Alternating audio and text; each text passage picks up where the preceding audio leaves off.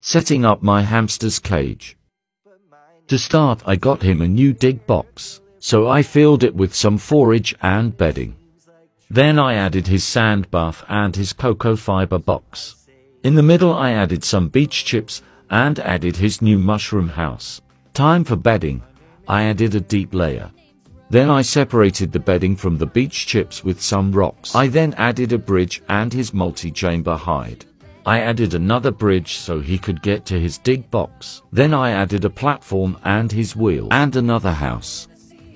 I then added a cork tunnel, a mini home, a bridge and a bamboo root. And his frog home. Then I put in a tunnel, a coconut hide and his cow hide.